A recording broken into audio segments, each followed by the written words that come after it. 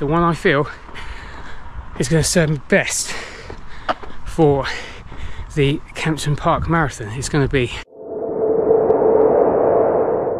Hello, welcome back to the channel.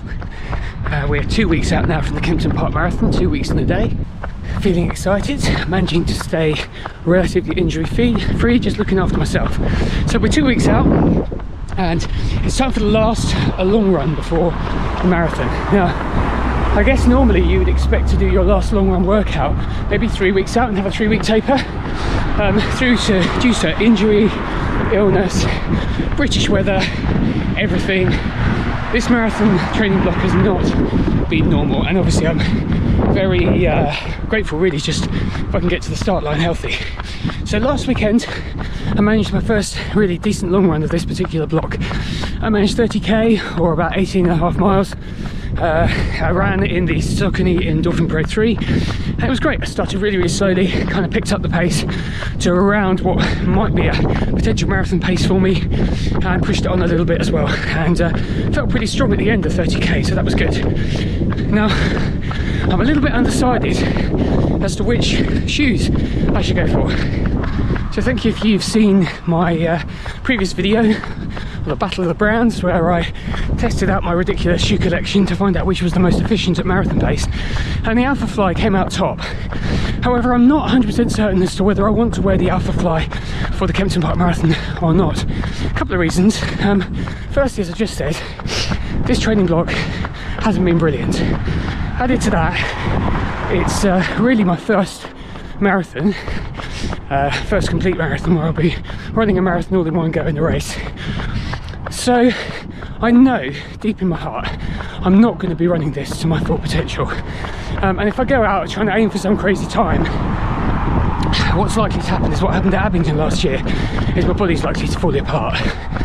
So do I use my Alphafly shoes for that, knowing that I'm not going to be sort of going full pace, knowing that the Alphaflys don't run brilliantly at slow paces, and knowing that I'm potentially just putting more and more miles on something that maybe I want to save for a more special day.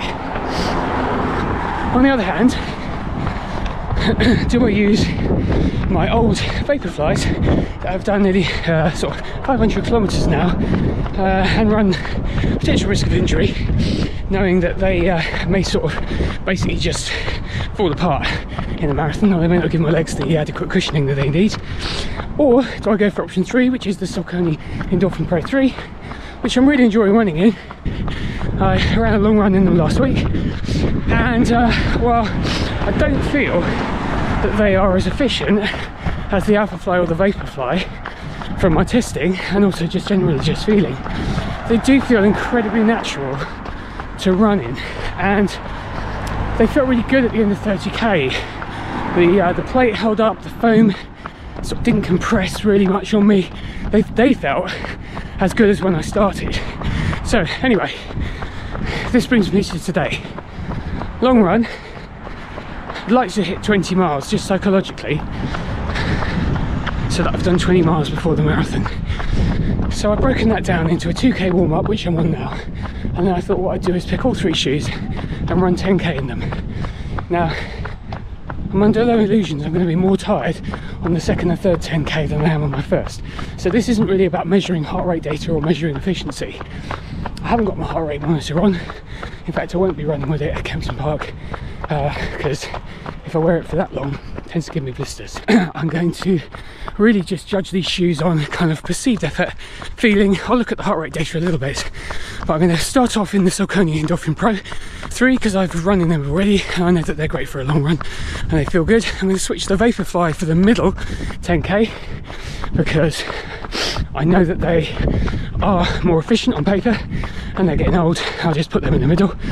And then for the last 10k, where my legs will probably be trashed and my form will be starting to go, I'll put on the Alphafly and just see how they feel and how my form is affected by wearing them when I'm running at that kind of a pace.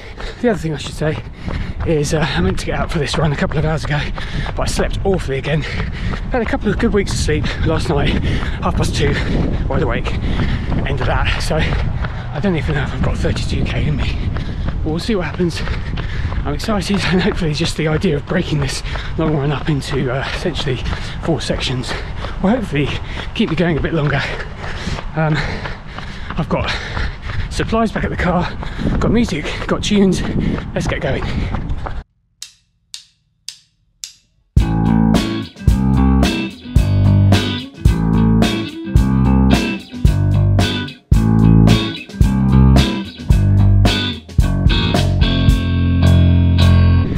So I should sort of tell you the pacing plan for these 3 10k. So my plan is to run the first 5k of each 10k. Basically sort of sub 4-hour marathon pace, which is about 5:30 a kilometre. And then the second 5k, I'll base it more on effort and how I feel really, but I'm going to aim for around 5:10 per kilometre for those second 5k of every 10k.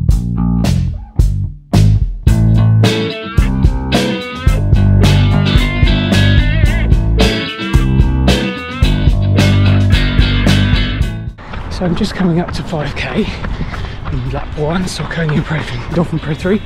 I should say, when I planned this route, it is pretty flat. It's about 50 metres of elevation every 10k, which I don't know about you, but that's pretty flat around here where I live.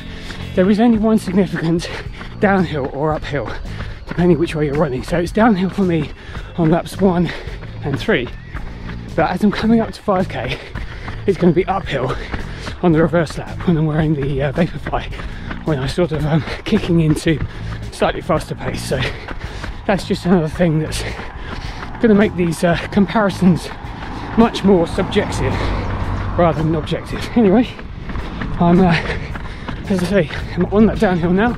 Looks a bit like this. The camera never quite captures it. And I'm going to turn left and run past the Army Golf Club and into some woods. Tiny bit of trail on this 10k route right by the canal. Nothing much. I pop onto the canal path, but otherwise it's all tarmac. Endorphin Pro 3 feel amazing, as they always do.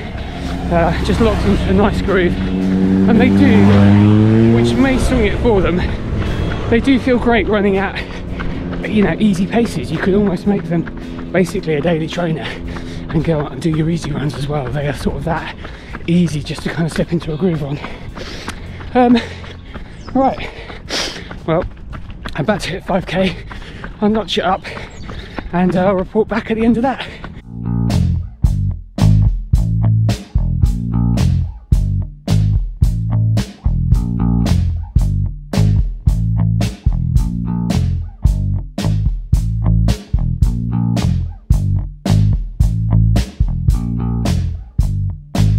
About the first 10k done, 53:18, average pace 5:19, average heart rate 156, and I peaked out at 168. But yeah, overall that felt fine. Legs are a bit fatigued, probably from last weekend, and lack of sleep. But yeah, feeling pretty good. Endorphin Pro 3 felt amazing, kind of at slow paces. As I picked up the pace, it definitely felt on the firmer side, but you know, still very efficient.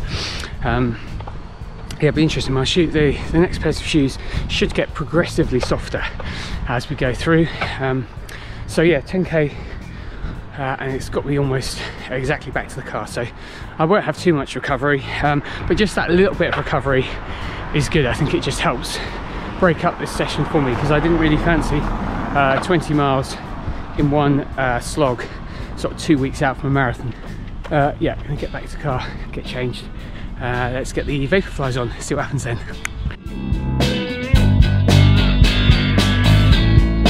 Right, just starting the second 10k. I've said it once and I'll say it again.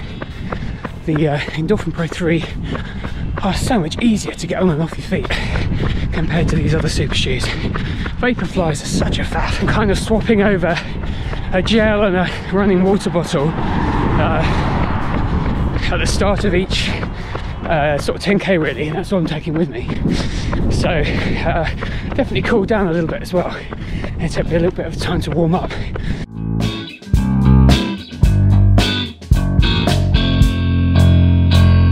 So I'm 3k into the Vaporfly.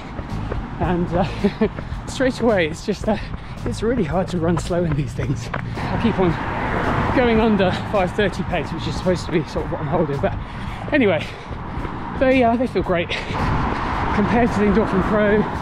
They actually they're a bit of a nice little cuddle actually. Yeah, sort of changed my thinking a bit really. Vaporfly's killing it at the moment, and actually, yeah, they can run easy, but it's not really what they're designed for. You just always feel they're kind of like tipping you forward, and I'm quite a mid-striker really. I don't tend to heel strike very much. Certainly the faster I go, the more I tend to land in my midfoot. So, and the Vaporflies really kind of promote that. I'll check in just before we start 5k, which will be that nasty little upslope and into marathon pace. I'll check back then.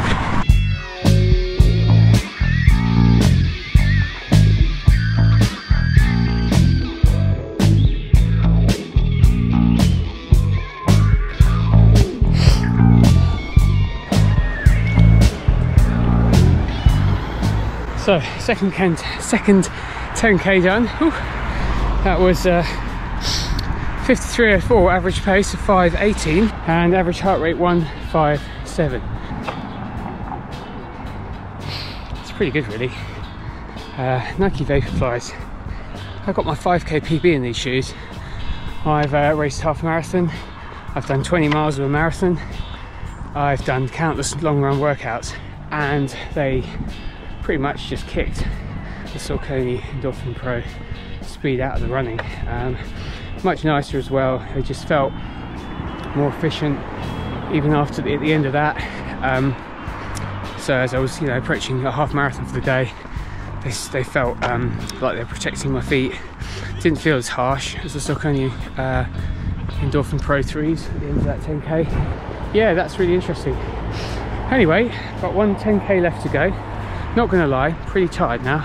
Gonna have a gel, change my shoes, and let's see if I can hold it together on the Alphaflys.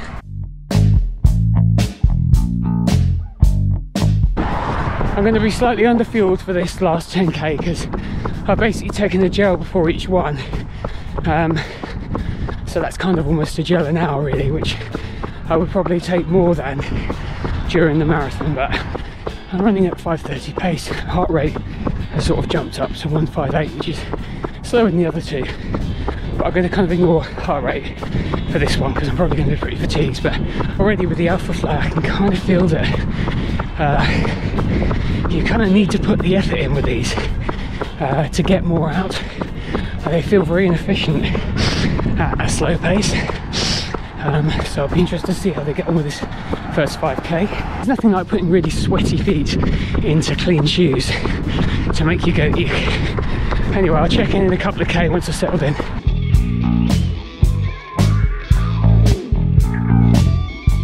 So I'm about 1.5 kilometres in to the Alphafly, and yeah, I haven't been able to run at 5:30 pace yet. It just doesn't feel right.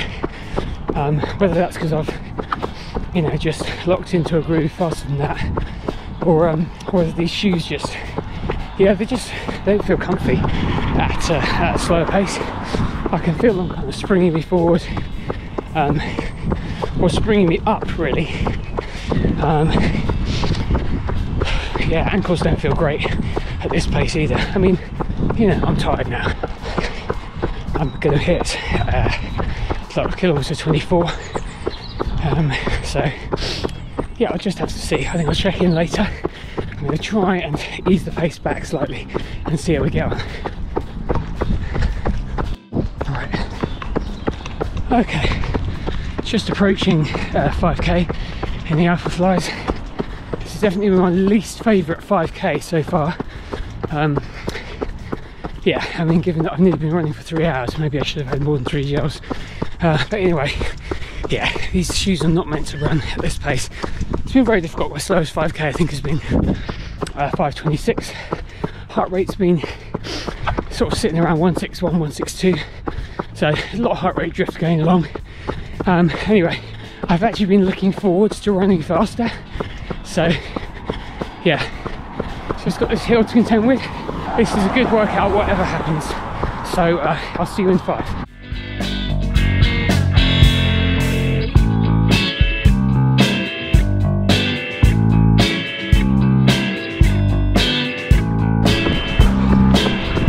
Whew. 1k to go. Really tired now, really hungry. Let's kick in.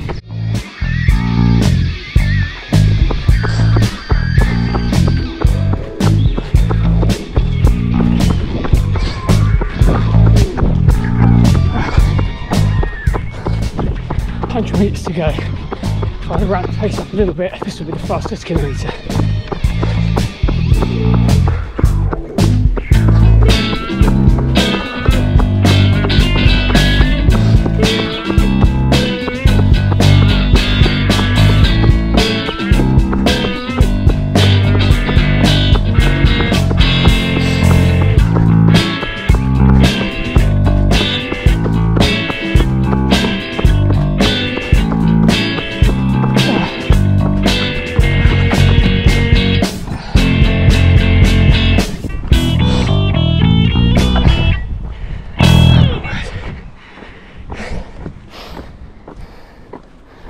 Okay, that's 5:13 per kilometre, significantly the fastest 10k, 52:17.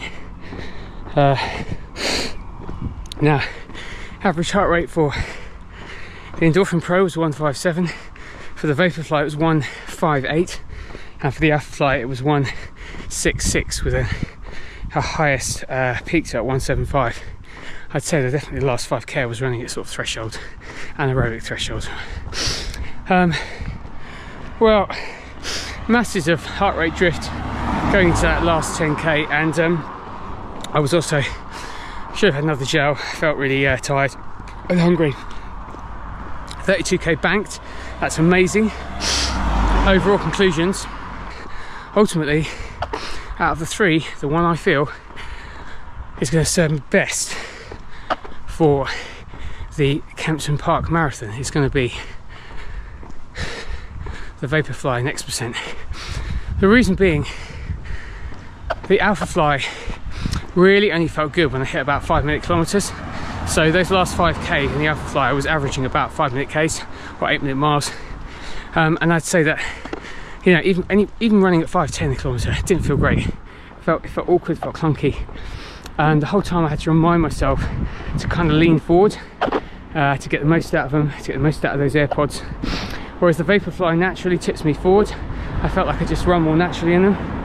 The Endorphin Pro probably run the most naturally of all 3, but I can see that, I mean, the data shows me my heart rate is just lower in the Vaporfly. It's just more efficient and my legs feel more protected. So really good to do that today. I'll tell you one thing as well, if I'd gone out and run 32k in the Alphafly, which is kind of what I wanted to test, how they were like at the end of a long run, that kind of would have been a waste of 20k and a good pair of shoes. So sometimes it's worth doing it. By breaking it up as well, I was able to probably run stronger at the end than I would have run if I'd run 32k in one go. 2 weeks out, there was no point in me absolutely killing myself. I've got 2 weeks now to recover, eat well, probably time for one more threshold session, and get myself ready and rested. You're only racing yourself. Remember that.